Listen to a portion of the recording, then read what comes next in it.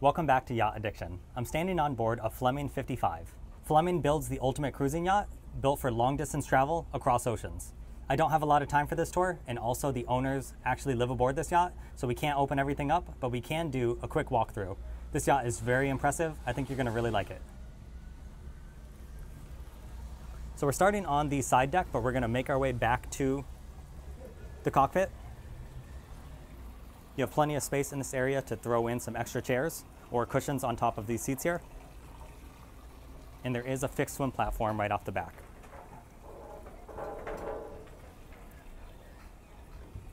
You do have a docking station aft on the cockpit. You have your throttle control as well as a bow and stern thruster.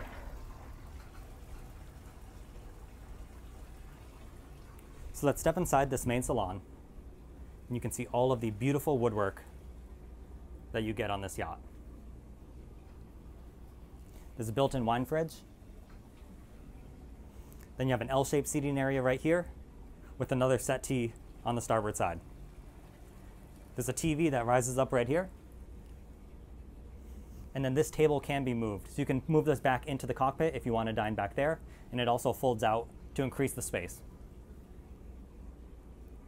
Like I said, Fleming is built for long distance travel. Flemings are capable of crossing oceans. So when you do encounter those rough seas, you do have a handrail up on the ceiling. And then forward of this main living area is the galley. Once again, built to handle heavy seas. These will keep your pots and pans on the Miele induction cooktop. You have a convection oven. Full-size twin sink, a built-in dishwasher, and then opposite of that, you have a full-size refrigerator and freezer. So we're going to quickly step down to the cabins. This is a 3-cabin layout. So here is the third cabin. You have 2 single berths in a bunk bed style. This bed will slide out. You have a full-size washer and dryer. Here is the second cabin, or the VIP cabin. You have a double bed in here, and there's also space for an additional single berth. The second and third cabins will share the dayhead, which is right here. You have a full separate shower stall. And then forward is the master cabin. You have a large double bed, and this bed will lift up for some extra storage. Like I said, the owners currently live aboard this yacht, so we are going to respect their privacy.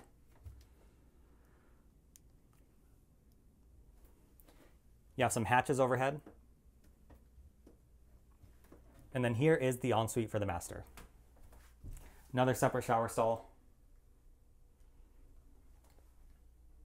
And a towel rack.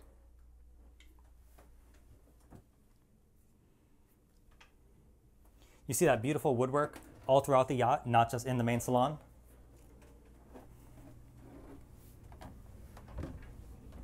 So this does have that classic cruiser design. So the pilot house is up ahead. You have a custom stid helm seat with a large steering wheel. And then look at this beautiful all glass cockpit. You have 4 large screens that all can be configured. Here you can see the camera system on the yacht. See your VHF radio. You have a FLIR night vision system. And then here is the bonding system for the boat. This controls all of the boat's functions, and you can monitor all the systems from here. And you also have your autopilot control. Here's your throttle control as well as the bow and stern thrusters. You also have some controls overhead. You can see you have a depth finder. And a lot of these systems are actually duplicated.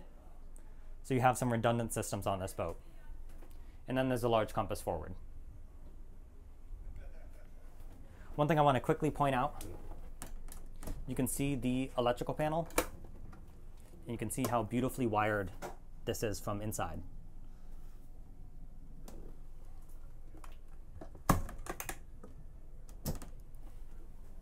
and it's the same on the opposite side.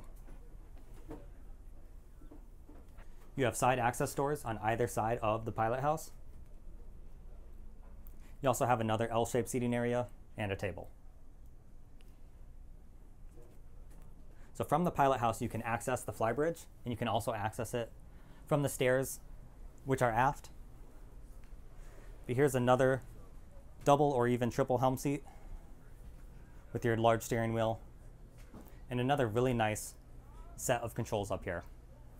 You have two more multifunction displays.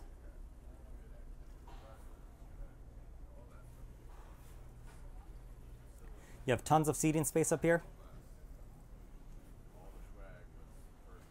And then here is your crane and your tender.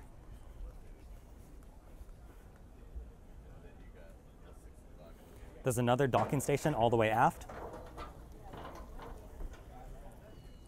And there's also a small grill up here on the flybridge.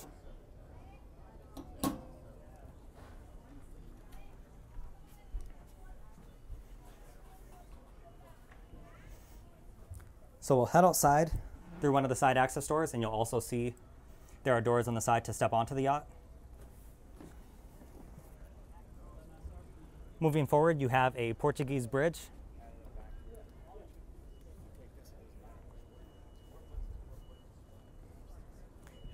And then you have two anchors up front.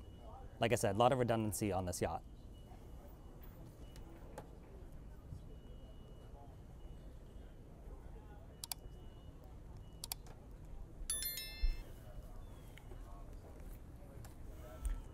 Let's quickly go check out the engine room, and then we'll wrap up the tour. You're going to be very impressed with the performance on this yacht.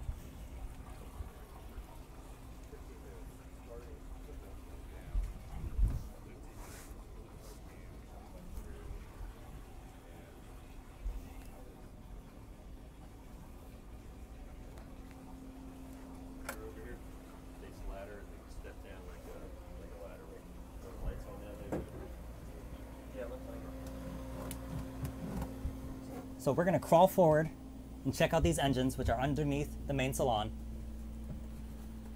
This yacht comes with a pair of Cummins QSC 8.3 engines. They're 500 horsepower each. Top speed is about 19 knots. You can cruise at 17, although most likely you'll be cruising in the single digits. At 8 or 9 knots, you'll get about 2,000 miles of range on this yacht. It's very impressive. And if you drop it down, you can go a couple more thousand miles. So you do have to squat down or crawl to access this section of the engine room, but one thing I'm noticing is it's extremely clean in here.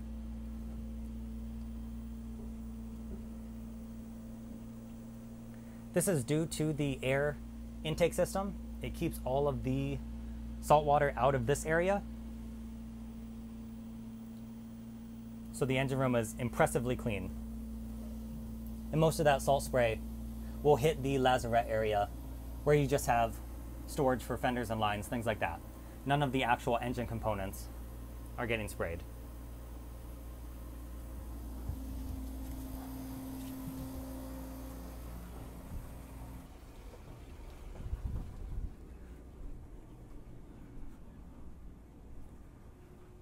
So we are going to finish the tour in the galley here. Thank you to Burr Yacht Sales for letting me do the tour. Their website will be linked down in the description if you want to see this yacht or others like it in greater detail. Until next time.